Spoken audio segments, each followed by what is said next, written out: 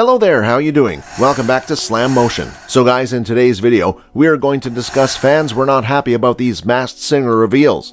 Are you guys excited? Let's get started. So keep up with me till the end, comment right below this video, subscribe if you still haven't, and turn on the post notifications for more videos. It's one thing to surprise the audience and show them that people like Bob Saget or Mickey Rourke can sing. It's another thing when your judges are so offended they walk off set. Yes, that really happened. Here are a few of the times when the producers in charge of casting on The Masked Singer underestimated how much the show's fans would react. 7. Rob Gronkowski, White Tiger.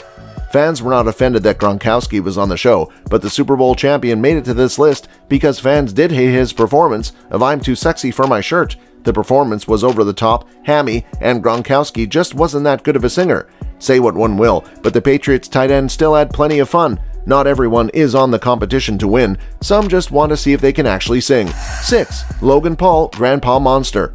Fans were guessing who was under the Grandpa Monster costume for weeks, and when it was revealed that it was controversial YouTuber and wannabe fighter Logan Paul, some fans were not happy.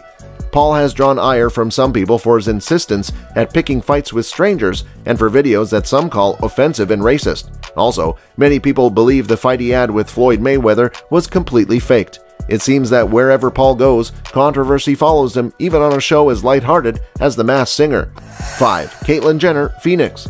Caitlyn Jenner has not had a good time in the last few years. She has drawn heavy criticisms for tweets that some argue are racist. She continues to stand by disgraced former President Donald Trump and the Republican Party, despite rampant transphobia in the party that she herself has been a victim of, and she ran an embarrassing failure of a campaign for governor of California. To top it off, her performance on The Masked Singer is considered by fans to be one of the worst in the show's history. 4. Mickey Rourke, the Gremlin.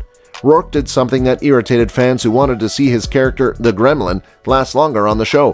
While most entries on this list are featured because either the performance was bad or the singer was a controversial choice, Rourke annoyed fans because he violated the show's protocol.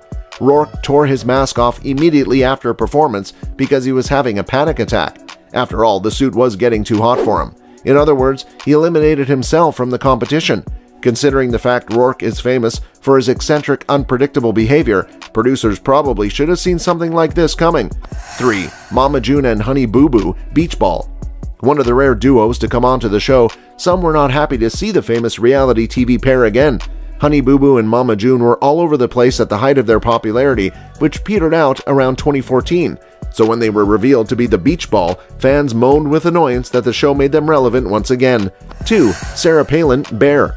After a hammy presentation of Baby Got Back, the bear was revealed to be the former governor of Alaska, and some were not happy.